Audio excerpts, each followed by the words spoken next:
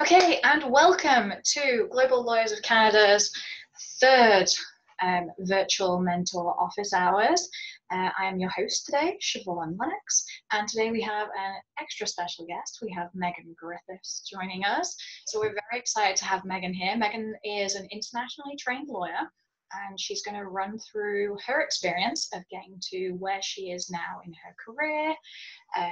She's had a few changes along the way, and she's going to give us a little sneak peek behind the curtain into life in the Department of Justice for us. So Megan, why don't you start off by telling us a little bit of your background, your ITL experience for us, and basically summarize your resume. Sure, yeah. Welcome everybody. Thank you for taking time out of your day to join us and join me. I know it's hard with all of everything that's going on with the global pandemic, and it's a very unprecedented situation. So it's nice to actually be able to connect with everybody.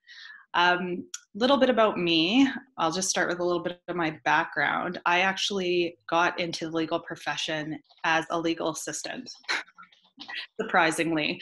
Wanted to make sure I wanted to go to law school. So I was a legal assistant, then a paralegal, and realized I wanted to be making the decisions and, coming up with a lot of the strategy on files. So at that point, it prompted me to go. I finished my law degree in England and decided to come back to Canada and wrote the NCA exams.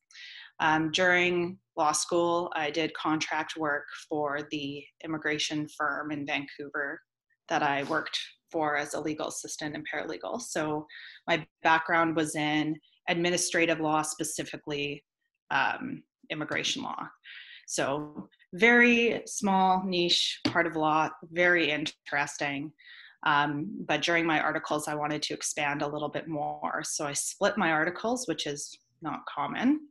I went to my principal and said, the whole point of articles is to do as much as you can, touch on as many areas as you can, and really figure out where it is you want to end up as a lawyer, because the profession has so many options and there's so many places you can go. So luckily my principal was incredibly supportive of that. And I started looking for either a secondment or splitting it right down the middle. And I ended up in corporate securities law, which is very different. And I can say that the first week at my articles there, I was told to review some warrants and options, and I wasn't sure if they were talking about warrants for arrest. I didn't think I was at a criminal firm. So I started putting in some phone calls to other young lawyers I'd met along the way and started asking them for their CANS notes, anything that they could teach me about securities law quickly, and just kind of navigated my way through that. I worked at the corporate securities firm for a short while after being called to the bar, but quickly realized that solicitor's work wasn't really for me. Really wanted to get into court, really wanted to litigate. The owner of the firm at the time didn't understand what litigators did, didn't care to understand, which was fine. He was much more of an individual who really liked making the deals and papering the deals. And, everybody has their own, interests. So he was happy to, wish me all the best. And I ended up falling into personal injury because I realized I could get into court very quickly. Family, personal injury, and criminal are guaranteed ways to get you in front of a judge. So immigration experience as a paralegal, and then whilst you were articling, did that help you when you moved across? Because that's a really big switch from corporate securities work. Yeah, it did. It helped me in the sense that I made connections in the legal community. So I had resources. If there was something that I was faced with that I needed some more notes on, or I didn't really understand a legal concept, I could actually phone up the lawyers at my old firm and say, do you know anyone that practices in this area of law that I could just give a quick phone call to? And they were fabulous with that. And it also helped shape my decision to go into litigation, because even though it was immigration administrative law, we were in front of immigration tribunals.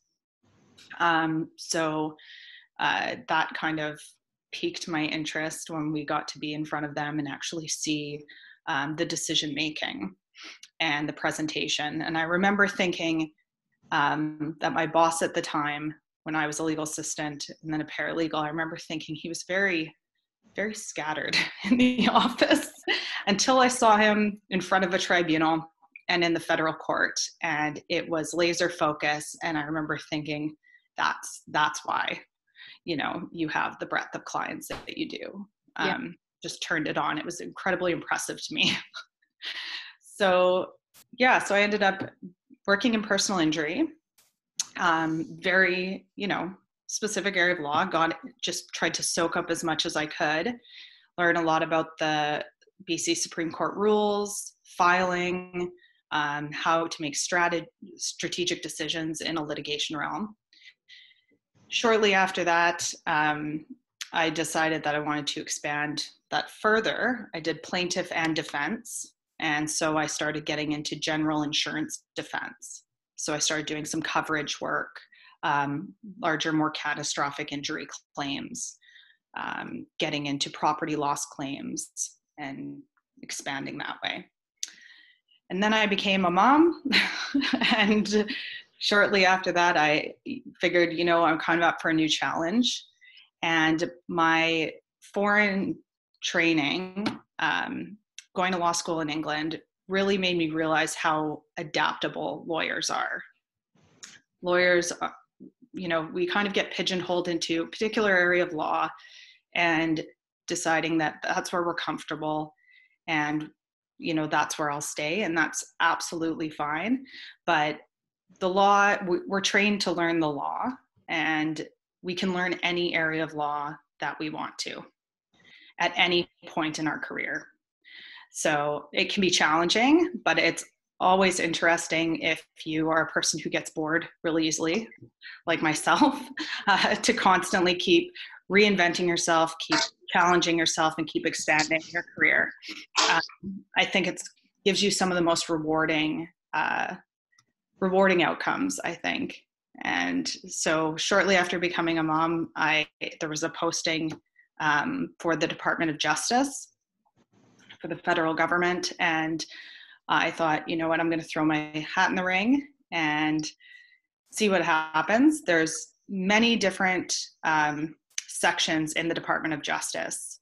I was choosing between two sections. And the section I chose is called Business and Regulatory. And they service 38 different government departments. It's basically general civil litigation, and you never do the same thing twice. So when I was canvassing and researching whether this was a move I wanted to make, somebody in the department actually said, you know, it's not for everybody. People like to specialize in certain areas, and then they find themselves unhappy in this particular section. There's other sections that are more specialized. So make sure that's something you want to do. And I thought that was a perfect fit for me. Yeah. So now I've been in the private practice I was in private practice for about 7 years, and now I'm in the public sector. There's some very big differences between the two. I didn't realize how big until I made the move. Talking about this, before you signed up to be a mentor, we briefly talked and you said there is quite a big difference between having a traditional lawyer's private client and then having a client now when you're in the public sector. Yeah, the difference with the public sector is when you're in private practice, your client is often an individual, a corporation, you know, a pretty defined institution, and you're able often to have a point of contact with them, whether it's an adjuster from an insurance company or whether it's an actual individual client. And when your client is the Crown or the Attorney General of Canada, there's a lot of different opinions and people that you're going to be dealing with. But there's a concept called, overarching concept called that Canada speaks with one voice. So it means even though in one action you may be dealing with 5 government departments, and each government department you're answering to 3 individuals, what may be good for one government department might not be good for another. So you can have internal client conflicts that you then have to navigate and come up with some common ground. So I wouldn't say you're not acting as a mediator, but there's a lot of bridge building.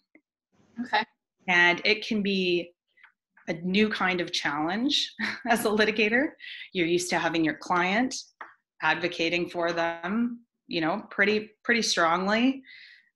In this case, it's a lot of collaboration and a lot of bringing people together to come up with a concept that works for everybody.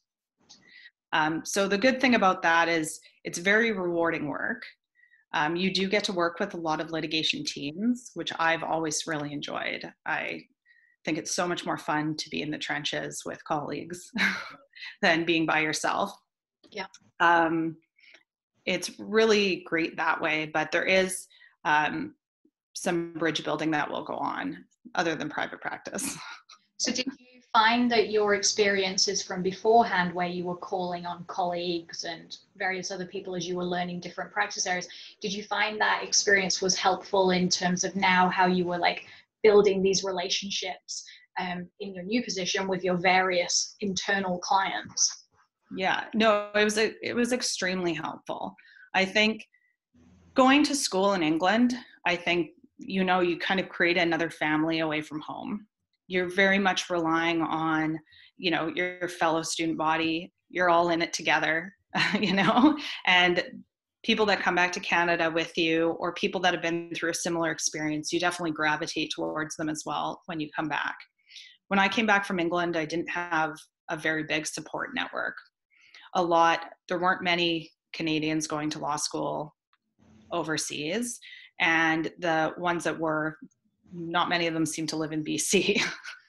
So I didn't have a very big support network, but the network that I did have, I hung on to and very much, held it very close to me, because I realized how important it is to support one another inside the profession. And the profession as a lawyer, what you put into it is really what you're going to get out of it. It's a great group of people, and people more often than not are willing to help as long as you ask. And so I think my experience from being in England and coming back and having to reach out translated into my articles, and then translated into my profession. The more that you connect, the more opportunities you have, and the better counsel you'll become. No, that's great. I know nothing about DOJ, absolutely nothing. So this is great for me. I'm learning so much. So I really appreciate this. I know we had one question, so this is kind of going back from before for those people who missed this at the beginning. Megan was actually a legal assistant, and then she became a paralegal before she even considered law school. And so one of the questions that we had was, what do you think the qualities are that a firm is looking for in a paralegal? Now, you were promoted internally, correct? Yeah. Same. I was promoted internally, but I've also had a lot of support staff and paralegals and legal assistants. A lot of my paralegals have actually become very good personal friends of mine. I'm still in touch with paralegals that I've had at previous firms. We still get together. The skills that firms are looking for legal assistants, we'll start with legal assistants, would be very much organizational skills, and being very proactive, being very personable. I'm sure you can speak to this as well. I was a legal assistant as well when I moved to Canada, as I was doing my NCA exams, and absolutely, like, as lawyers, we're not necessarily the most organized individuals because we have so many different things going on in our head.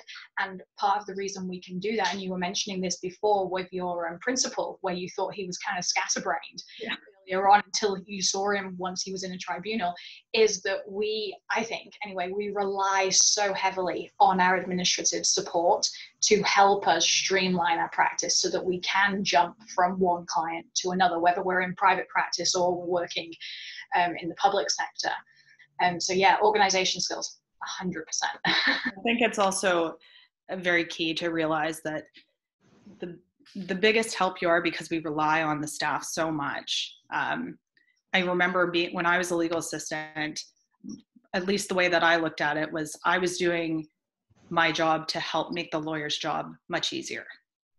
So when I saw my boss being extremely stressed out, I would just intervene and say, is there something that I can help you with? Yeah. Is there something that I can take off your plate and organize? I just, he found that very helpful. Sometimes lawyers are not trained at all in school to deal with people management or to deal with how to communicate with support staff or even colleagues. Sometimes we're trained to deal with clients. And so sometimes lawyers need a little push, little push from the staff and say, this is due today, and I know you've got a million other priorities, but I need you to make 5 minutes for me. And you'll thank me when it's over because you'll be glad that we did do this. Paralegals, same thing. The paralegals, I have been so lucky in my career to have amazing paralegals. I mean, the attention to detail is phenomenal. The research that they're capable of, and it is,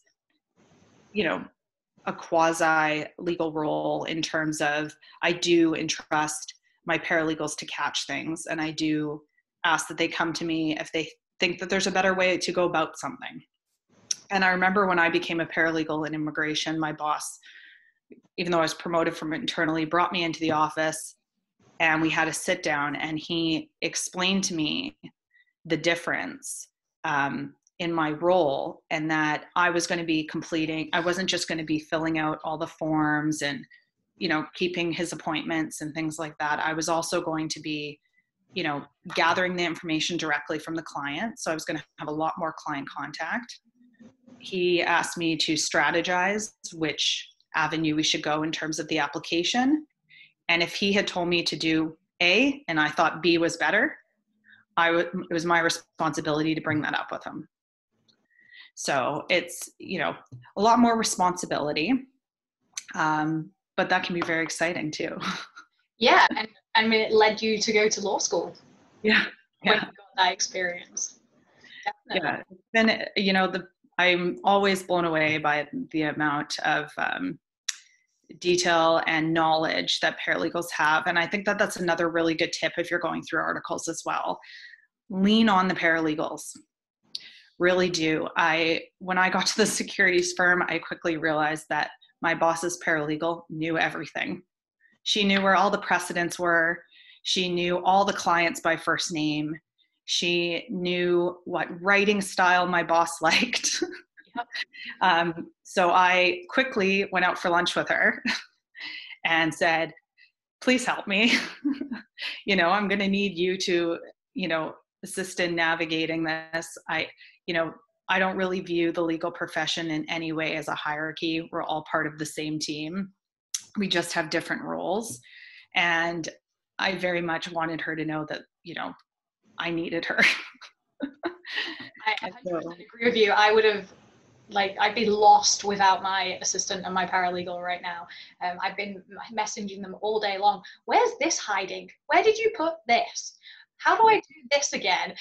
Especially now when we're working remotely, I'm relying on them so heavily for where things are, and I'm beginning to realize how much I rely on them because normally they just sit around the corner from me. So it's super easy to just, as I walk past, and fill up my glass of water or something to ask them a question. But now they're not sitting around the corner. I actually have to think about it and ask them for information. And they are a fountain of useful and useless information that makes my life easier.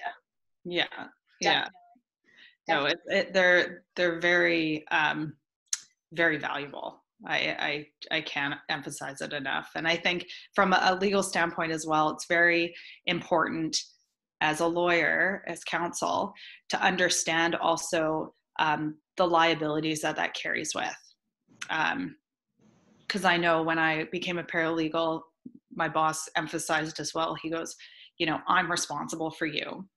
And it's the same thing as if you're an articling student. You're operating under somebody else's insurance with the Law Society of the province that you're in. So at least for British Columbia. And I know that although the council was relying on me, there was also that added level of trust from a liability standpoint that I took very seriously. And if you have staff that understand that, or if you are staff and you understand that, it's incredibly important.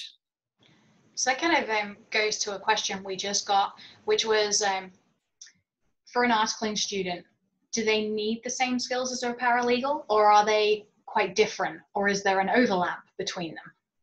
I would say there's an overlap for sure. The reality is the paralegal has probably been doing the job a lot longer than you.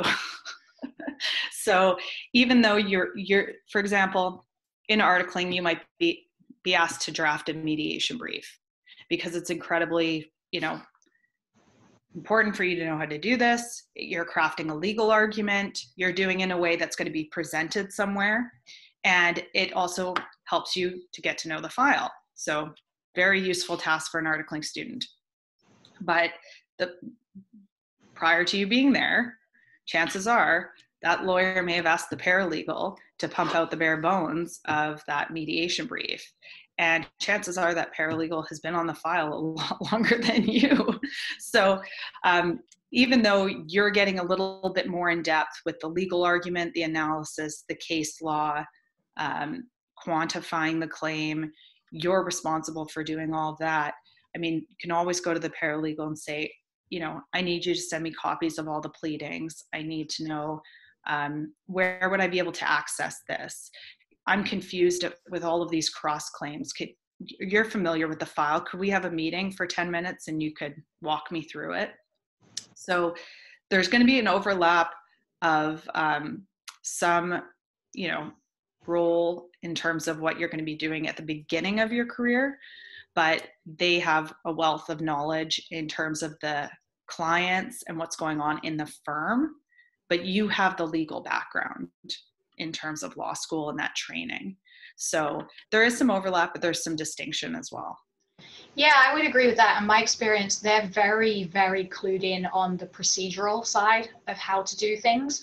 But yeah, in terms of applying the law to that, that's where they rely on the lawyer to do that. So I know that my paralegal does that now for me. She will set out various bits and pieces and she'll remind me of key dates that are coming up and different forms that we have to file for different things. But the content is down to me to complete. And yeah, she can review it. And it's typically, my paralegals have always been female. So that's why I say she. It's not because they're all female. She'll go through it and she'll be like, I don't know, this sounds kind of weird. Like, this isn't how we normally would write that. And so she's kind of a great person to like flag things for me. But she'll be like, I don't know what it needs to say, but I know that doesn't read the way this normally reads for me. So yeah, I would agree. There is definitely an overlap between the skills, but there is more that an articling student will bring than just a straight paralegal. There's definitely like being a paralegal first is such a great foundation. And I'm sure you found this, Megan, that it just made your life so much easier because you knew a lot of the procedures and also where to go to find out what those procedures were. Like there's the blue book. I didn't even know what the blue book was, but apparently my paralegals rely on the blue book in securities law all the time. And I was like, what on earth is this blue book? And they were like, this is the blue book. And I was like, oh, it's literally blue. Okay, that explains it. I would never have known that because I'd never seen it in its book form before. It's not something I was ever taught at law school, was this magic book that has all of these different documents in it, for definite. And so hopefully, Olafunke, that answered that question for you. Catherine, do you want to unmute and ask your question? Is that okay? It's not scary. Yeah, I just wanted to ask you, I had a bit of litigation experience in my home country. It was also a common law country, so I practiced in the personal injury as well as family law, just like you. So do you feel there's any procedural similarities In terms of your home country and here? in any common law country? There's, I think, I don't know about procedural, but there's certainly some foundational case law Okay. that can carry over, and trends that can also be drawn upon. I mean, to this day, I mean, we just drafted a response for leave to the Supreme Court of Canada and referenced case law from England. So, you know, case law I was familiar with, thank goodness. So there is some of that. The procedurally, in terms of filing, court procedures, things that your paralegals would be familiar with, I'm sure that's quite different. But I know in terms of some case law and some foundational cases, that it's very similar. And Canada has broken away on some of those. But the key is just knowing that you've learned an area of law in your home country. And if you have the ability to do that, you have the ability to do it here. I mean, that skill set is going to transfer over. And as you're learning what is different in Canada, you're going to draw some parallels between certain things. And you're going to actually be able to critically think about the judgments in the case law probably better than somebody that this is all they've known, you know? So there's going to be some skills that are definitely going to cross over on the skill set. I don't know if I can say generally that the procedure's the same, but there are some foundational common law cases that are still consistently referenced. And just a follow-up question. In terms of family law, do you feel there is any similarity again? The family law, as far as I've seen, it's 80% of litigators here are self-litigators. So is there any scope for family law here? There is. Does it depend on mediation, or is it court mandated? Both. I haven't practiced in family law. I have friends that do. There are small family law firms. There are larger firms that do have family law sections within their firms. I would agree with you that a lot of the family law lawyers are either smaller firms or somewhat of sole practitioners. I would say 2, 3, 4 lawyers in a firm. I see family lawyers in court all the time.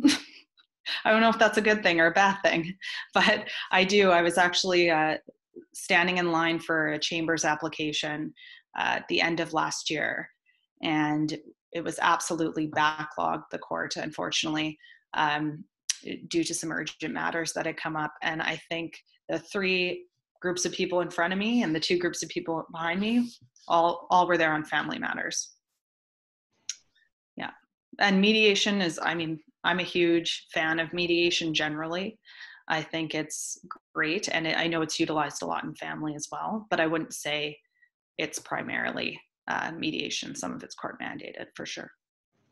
And I think right now mediation is being encouraged, especially as we're going through this pandemic, because if a court, you know, if a case can be settled out of court right now, they're definitely encouraging that if possible. Yeah.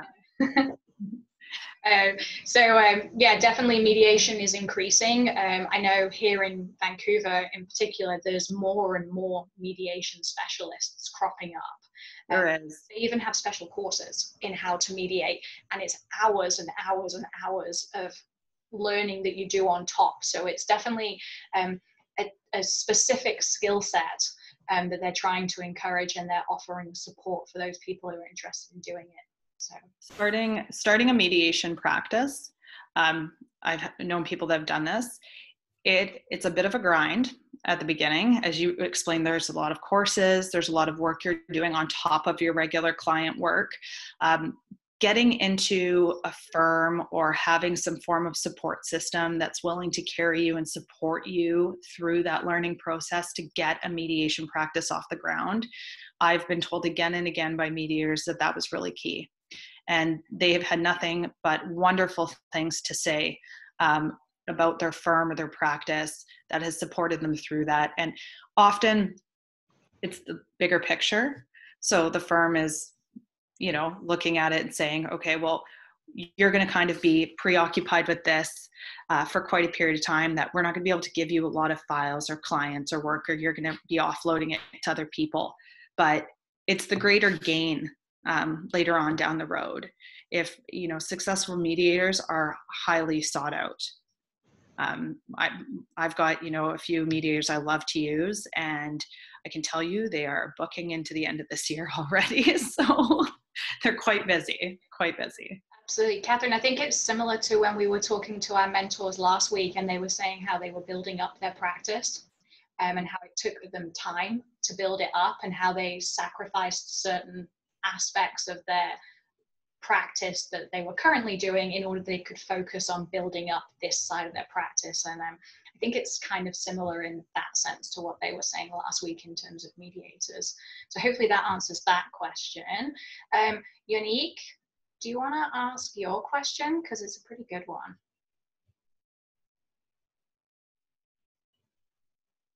Hopefully she's still there. Do you want me to unmute you?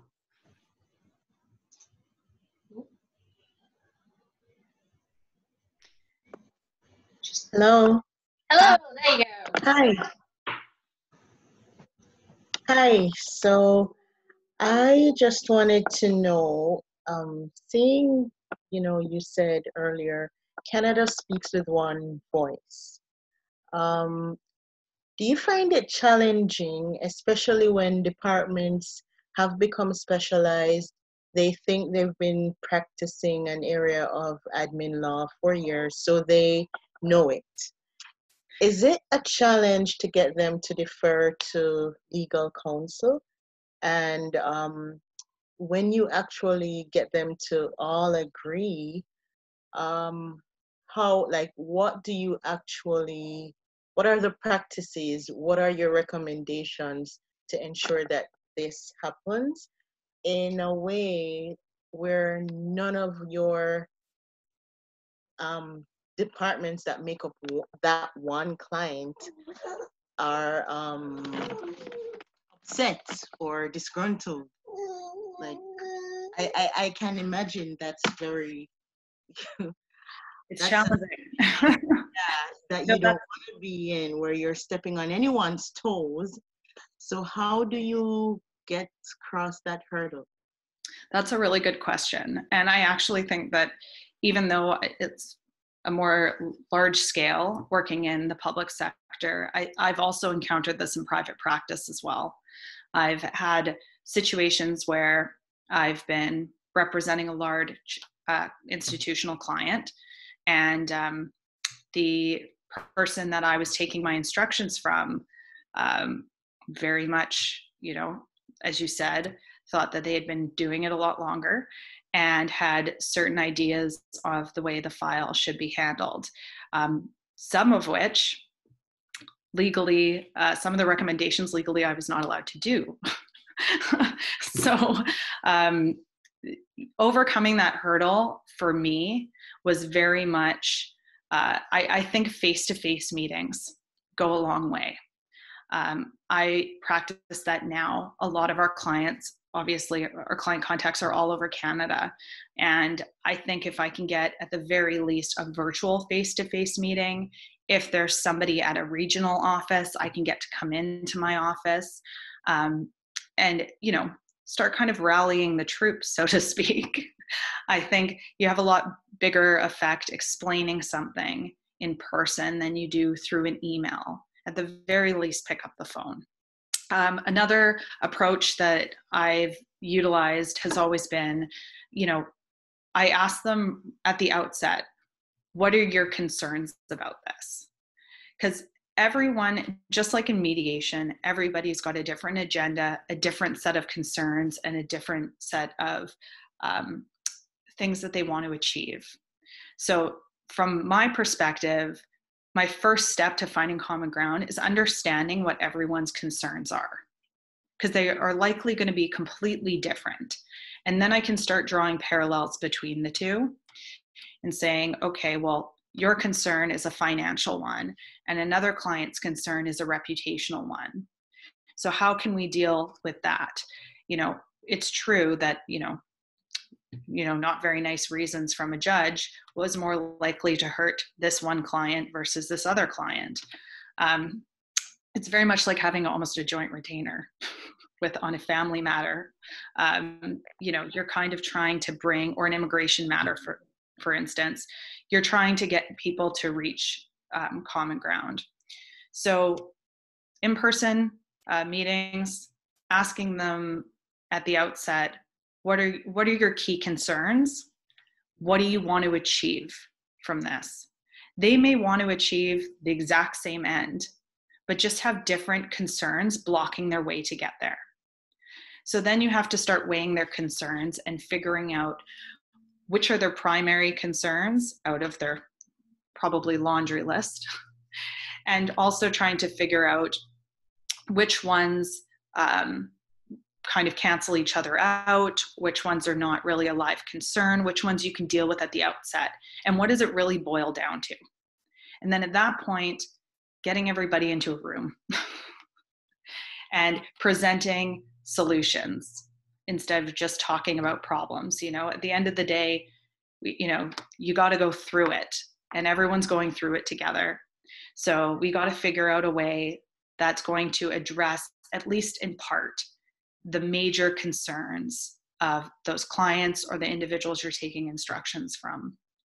And I've found that to be pretty effective without having to, run it up the line. Another thing I try to resist, and I did this in private practice when I had an issue, I very much try to resist going above the contact's head. In private practice, when I was dealing with an institutional client, who I was taking instructions from was not seeing the risk from my point of view. From a legal standpoint, their concept of the law was quite frankly not accurate. So when that happens, I want to deal with the individual first and foremost, and really try to work it at that level as much as you can. Sometimes you have no choice, to go above and move it up the ladder, so to speak. But if you can deal with that individual and say, listen, we're all on the same team here. I am your counsel. What you want is what I want, but we do have some practical problems and we need to talk about that. And just coming from that standpoint, you never want it to deteriorate to a contentious relationship between you and your client, or your client and somebody else within the client. You really want to attempt to avoid that as much as possible. Does that answer your question? Yes, it does. Thank you. I just pictured that up the ladder reporting, quote unquote, definitely could have caused hairs to be rubbed and unnecessary friction. But I do have a spin-off. It seems there's a lot of people management, relationship management skills that are needed there. Do you find that your preparation as an internationally trained lawyer, or even in your years as a paralegal, did you have an opportunity to develop any of these skills in those roles?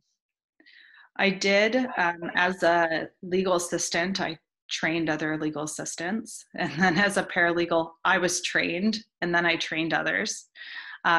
So, managing that and managing lawyers as support staff, it's tough sometimes. Lawyers have very strong personalities a lot of the time, and trying to manage their expectations in terms of your time, managing when you can get things finished, being when they are, saying to do A and you don't really think that looks right, or to bring up those issues. I mean, it's a lot of it is managing individuals and expectations. And I think that really helped because, I actually worked for 4 lawyers at one point, and they all had completely different styles and expected completely different things from me. So, sometimes I had to go into their office and sit down and have a hard conversation. Don't avoid the hard conversations, whether it's with a client, your principal while you're articling, support staff. You just feel like, things aren't being communicated or there's some miscommunication.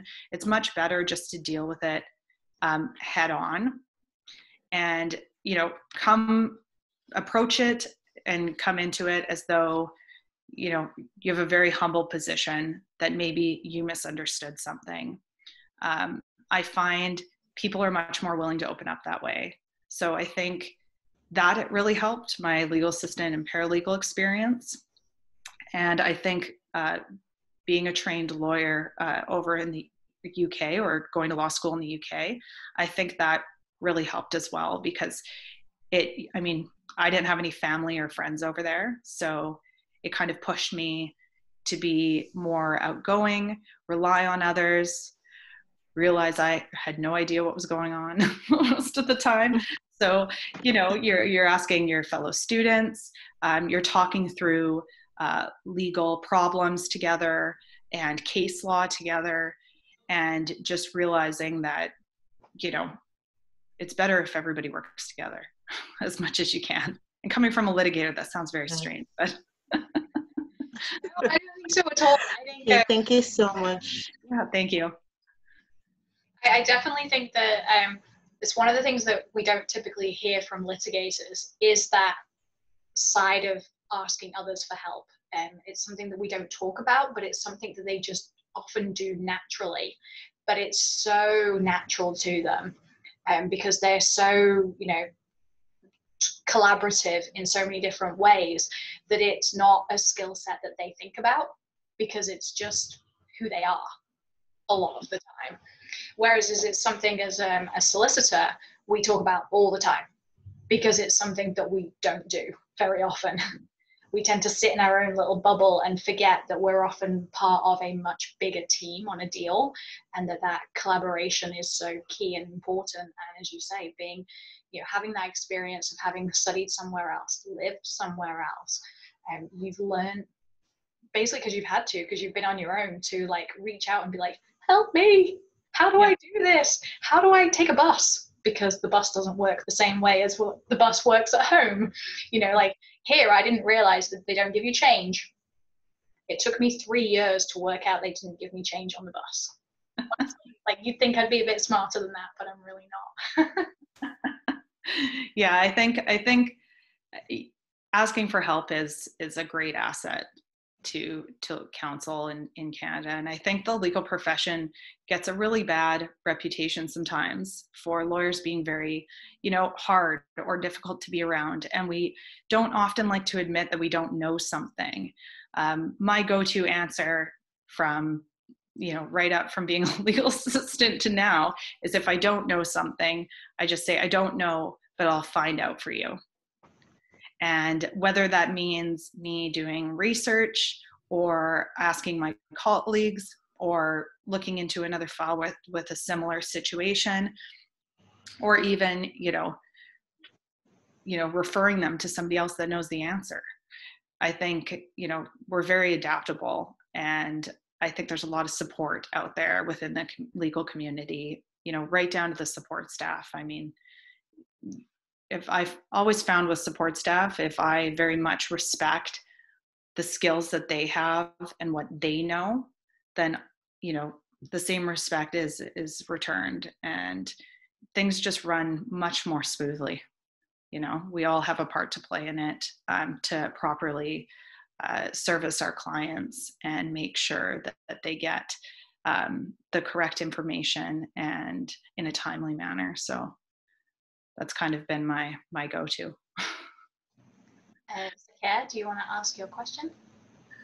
Yes, hi Megan. Thank you for taking out the time, and I really enjoyed this session. I had one question. I'm a lawyer with 10 years experience. The law practice in back home differs from the practice here in terms of two key personalities, from what I understood. We don't have legal assistants, or we don't have paralegals. So I'm not quite sure, I'm not really clear yet what role each of these individuals have. So for example, if in your team you have a paralegal, an articling student, and a legal assistant, what would each of these individuals do in terms of day-to-day running of the practice? That would be really good if I had an answer. Thank you. Yeah, no, that's a good question. For legal assistants, for example, my legal assistants through all the different areas of law, quite frankly, they're very good at keeping all the files organized. They know where all the filing goes. They know where to save all the emails. They know to do all that administrative stuff. They're also very good at managing my calendar when I'm not so good, advising me when I have a conflict in time, which I didn't even realize I did. They are also very good at drafting form letters, you know, just enclosing something, scanning, faxing, and they do some preliminary organizational stuff. For right now, my legal assistant's actually training to be a paralegal. So I've been giving her, you know, a little bit of other tasks here and there. So for example, if I need a chronology on a file, or I need her to search some decision for something very specific, I'll get her to do that. For paralegals, they take on a more active role in the file. The paralegals that I've had at Justice have been amazing. I'm just absolutely blown away with their legal skills, quite honestly. They will review legal arguments. They will cite cases and insert citations. They will do the running of document production. They will double, triple check my redactions. They will actually do all that. When I was a paralegal in immigration, and obviously this is dependent upon the area of law as well. When I was in immigration, the paralegal basically put the entire immigration application together, whether it be for a work permit. I actually would draft the submission letter, so our legal argument as to why it should be approved. My boss, the lawyer, would review it, sign off on it, follow up with the client, but I would actually come in with the client and get all the preliminary information and craft the initial submission letter. In corporate securities, a lot of the transactional stuff, so getting the share certificates together, organizing all of that, the options, putting out the preliminary paperwork for a date for closing. She basically handled all of that. And same for personal injury. The paralegals had a lot of contact with the clients, would initially answer client inquiries if it was, you know, a pretty standard inquiry. Hey, did we get that report in? Yes, we did. Megan hasn't had a chance to review it yet, but she'll get back to you shortly. Do you mind sending me a bunch of these documents? Sure. They would also do a preliminary draft of mediation briefs, notices of application that were pretty standard applications. So it's a lot more drafting of things that we're filing or going to be filed with court or going to be submitted, say, to immigration. So it's a little bit more hands-on. For articling students, firms and in general, and also for justice, the general notion is that you're there to learn. So they don't expect perfection. They know you haven't done this before. And they want to give you tasks that are going to best prepare you to be a lawyer and you know, start acting as counsel independently. I know when we had articling students at my last firm, I would take the articling student to a chambers application in court, and they would speak to it. If it was a non-contested matter, I would take them down to the court, show them how to vet the order. They would create their own speaking notes. We would discuss it a bit, and then I would sit in the gallery and they would speak to the application. So that's a practical skill of litigating. Co-chairing on a trial is another thing you can do. So being more active in court, drafting the notices of application from scratch rather than asking the paralegal to do it. So there is some overlap there, but just doing it from scratch is so important rather than just solely relying on the paralegal, because that's a legal skill you're going to have how to prepare something that's going to be a legal argument to be filed, and knowing the case law in that area of law. So there was a lot more activities like that. As an example, a lot of memorandum writing. So again, learning the area of law on a particular issue, assisting counsel on a file, but you're brought along to a lot of mediations. Having said that, I actually think our legal profession more needs to bring our staff to court more. I mean, and into certain client meetings and into certain, atmospheres that normally they kind of get excluded from. And my legal assistant, when she was training to be a paralegal at my last firm, I had a pretty standard application in chambers in court. And I said, do you want to just come sit in for the first, 10 minutes? And you can kind of see what this looks like. So when you're putting together my binder for this, like why it's so important to tab things, because you'll see the judges like peppering the lawyers with questions. And I think it has a lot more impact if, they're meeting the clients face to face, they're seeing what it is you actually do. It helps them to help you a little bit more.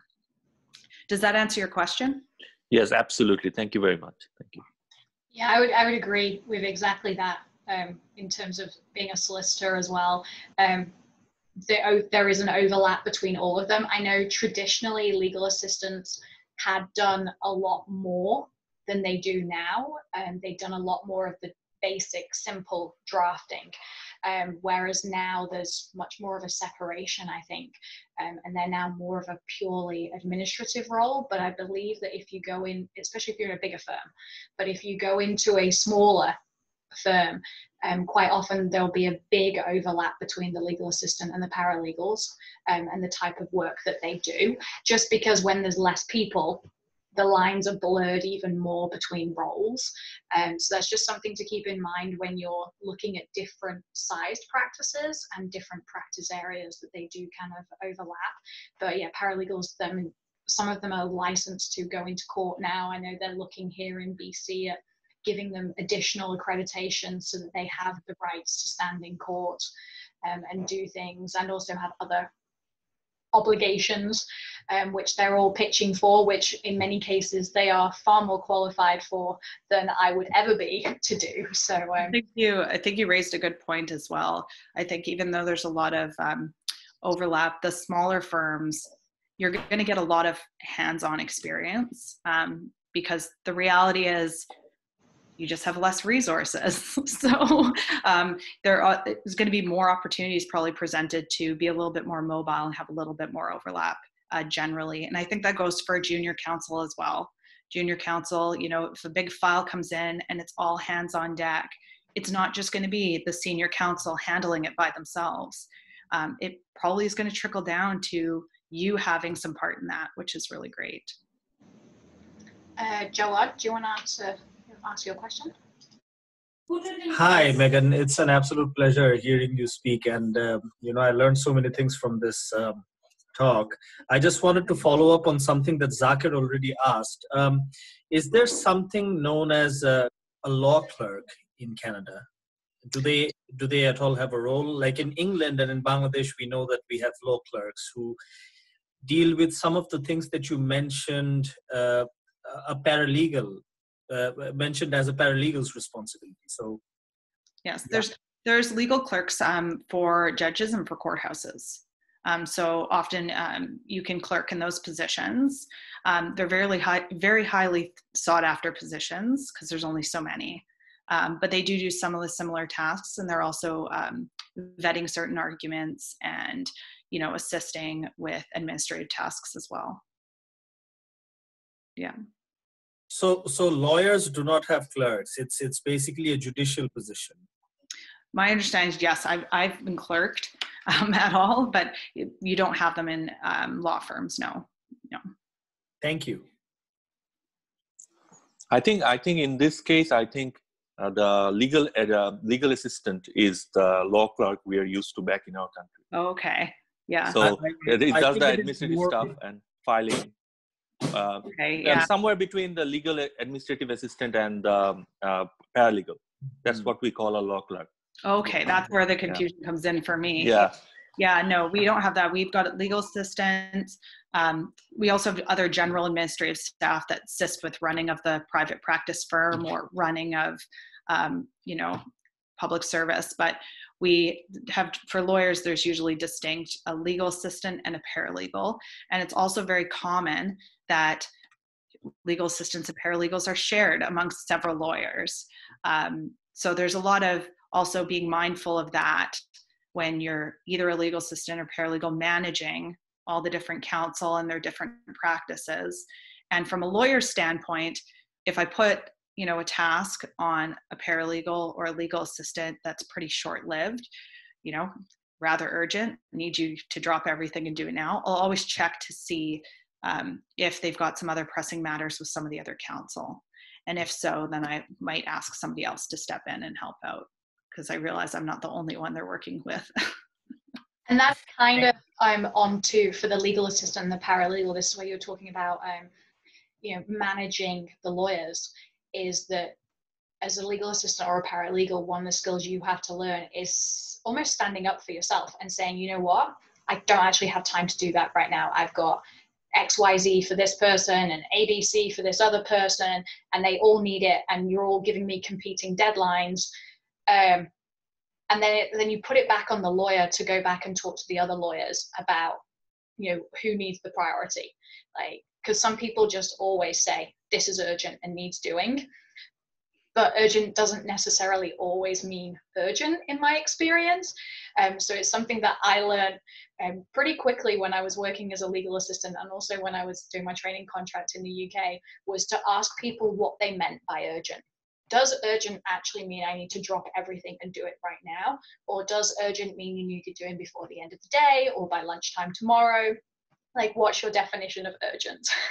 Well, and that's a good point. That's a good point to carry through the entire legal practice, whether you're a legal assistant, paralegal, student, or counsel. I think telling your client, they say, get this to me as soon as possible. You say, okay, well, what's the latest date you need it? And now you've created an actual time frame for yourself. Same thing with support staff. I've asked them, I really need this to go out urgently. And they said, well, Megan, what's urgent? And I said, well, it needs to be filed no later than 4 p.m. tomorrow. Oh, so I have till tomorrow. Okay, well, I can go and have my lunch then today, So I think they very much appreciate the more direct you can be about it, whether you're asking for clarity or you're giving it. It helps manage those expectations. Managing expectations throughout is a constant learning skill that you're going to have to just continuously hone. With clients as well, because clients often, their matter is always urgent, and especially as you become busier and busier in your practice because you become more senior, you've got competing demands from different clients, whether they're internal clients or external clients, and learning how to prioritize that and asking your client, is it urgent? And I have had to say to one of my clients, please don't write every email as urgent, because they're not always urgent, and now I ignore all of them. So, let's work out a system of what is urgent. And it's about, as you were saying, setting those expectations early on. And I find also setting the expectations that I think we are our own worst enemy. A lot of the time, if somebody comes to us and asks us to do something very quickly, we want to do everything for everyone all the time. Our job as counsel is to problem solve and to fix things and to facilitate getting to a certain end. So we always want to, say, yes, we can do it. And sometimes we expect the reaction to be extremely negative. And I've been pleasantly surprised. I've had clients come back to me and say, I completely understand. No worries. Get it to me as soon as you can. Or, oh, that's not a problem. Next week's fine. And I was surprised because I thought they were going to say, no, I need it now. Oh, the number of times that's happened to me, and I've stayed up and worked on it all night and then found out they didn't need it till the following week. And you're like, oh my God, if only I'd asked. If only I'd asked, I could have actually gone to sleep last night on that one. So I know we're getting close to time. Does anyone else have a question? Zakir, is your hand up? Oh, no, I raised my hand before I asked that question. So I think it's still up. I'll just get it down. Okay, no, that's Sorry. I just didn't want to miss anybody out. I actually had one question for you, Megan, though. So the traditional mindset that I have of a defense lawyer is that you're on call pretty much 24 hours a day, because you can be called at all times of the night. Is that the same now that you're working at DOJ? Do you have those same time constraints, or is it a little bit more work-life balance? I'd say there's more work-life balance. I was never, any time in my profession, I've never really been on call at all hours of the night, thank goodness. I think criminal defense lawyers are. I think family lawyers are. I haven't had that experience. I've definitely got in the trenches in the middle of a trial where I've got clients that, we're all staying up late because we're in court the next day and there's an issue or an argument that needs to really be hammered out.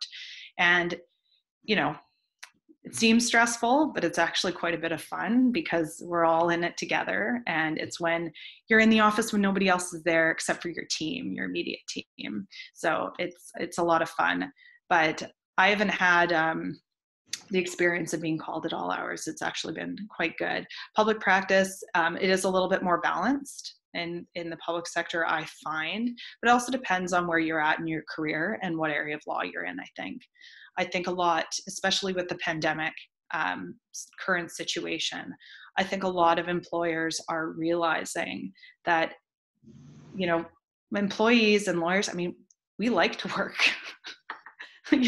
We do. And despite all of the, challenges of being remote and not having access to my staff, down the hall and not having the printer and the big screens and everything, everybody is still working very hard and being pretty productive. So I think there's going to be some flexibility, especially in the private practice going back. I think this whole notion of, you got to put in face time at the law firm. I think there's some value to that, to create in-person relationships, to be able to work with people on files in person and work through a problem. I think there's some value in that, but I don't think it's going to be as stringent as it was prior to this pandemic. I think hopefully there's going to be a little bit more flexibility for people to work alternative hours, work from home, and be able to juggle everything else in life. As lawyers, we think we can do it all, and sometimes you can't. You just can do your best. We can do it all. We just can't necessarily do it all at the same time. Yeah. That's one of my favorite Sheryl Sandberg quotes is, we can have it all, just not all at the same time. We need to have some separation, but that's good to know though. I'm glad I'm not the only one who's feeling that too. I actually brought my big monitors home with me because the multitude of documents at once, I was like, there's not a chance I'm going to do a 15-inch laptop screen. I did a giant document review on my little laptop, and I can say it was slow going. Yeah, I can believe it. My husband's an engineer, and he's trying to look at all these different blueprints on one tiny 15-inch screen, and it's really not happening very well for him at all. I feel a bit. It's a test of patience. I know, and I have this entire Starship Enterprise thing going on in front of me here. So I think we have time for one more question. If anybody has one more question for Megan, otherwise we're going to let her go and go back to her family, because I'm sure it's getting close to bedtime. Yes. Rajav. I probably butchered Yes. I apologize. Hi. Thank you so much. I think this has been very informative. But just a small brief about myself. So I'm still in law school back home. and I plan on moving maybe this year or maybe next year. Due to the global pandemic, I think the plan might be delayed by a year. Mm-hmm. So I have received an offer from the University of Toronto for an LLM in business law. Mm-hmm. And as I understand as I've been listening since so long, so my questions are more about the process as compared to what it actually entails later on. So the first thing would be, so is it really helpful to get an LLM program? Because I'm getting a feeling that it might be much more worth it if I go for let's say a law clerk or a paralegal position before I actually enter into the legal system. That is the age-old question. I have to say, I struggled with this when I got out of law school. I loved school, so I was kind of toying with the idea of going and getting an LLM, and I ended up, not doing it. But I did have friends of mine that graduated with me that did. At this point, we're both practicing in Vancouver. We're both at we're around the same year of call, and both got there in different avenues. It really depends on what your comfort level would be. And even you getting an LLM obviously doesn't preclude you from, being a paralegal or a legal assistant unless there's specific training required in the province that you're in. I think an LLM is definitely an asset. I mean, firms do take it into consideration. I know that if your law degree is done from outside of Canada, it's something that comforts firms because they recognize it. It's done in Canada. It's it's designated from a Canadian university that they're familiar with. So it does carry some weight when looking for articles and looking for training here. But it does depend on your comfort level. If you think that, being a legal assistant or paralegal would be better suited to kind of get your feet wet first and figure out where you lie in terms of whether this is something you want to proceed with, or if you're sure you want to be counsel, you should just get in there and go for it. Yeah. Sorry, I can't be very helpful. It's a difficult question to answer because it's very it's a personal question, and it's a little bit subjective as well because it really depends on how firms are perceiving it. But I do know that my friends with LLMs, they've all found articles, they've all gone through the articling process, and they're counsel now. Yeah, and I also think it's worth bearing in mind that paralegals here in Canada, they quite often require that you have a paralegal designation. So it's not as simple as just rocking up and applying for a paralegal position. They do often want you to have gone to paralegal school. So if it's a toss-up between an LLM and doing a paralegal course, and you want to be a lawyer ultimately, keep that in mind, because you're going to have to go to school for 1 or 2 years to be a paralegal, and then you're going to be working as a paralegal, and then you're going to do your NCA exams, and then you're going to ask course. So it's just more time, and also cost. There's always a cost involved as well. Like LLMs aren't cheap, and the paralegal course is not super cheap either. So it's, as Megan says, it's very personal. It's very, depending on your situation. One advantage I have been told from people who have done an LLM, I didn't do an LLM, I just wrote the NCA exams when I moved to Canada, and was that when you're doing an LLM, you're in a law school. So you have all of those connections that the law school has.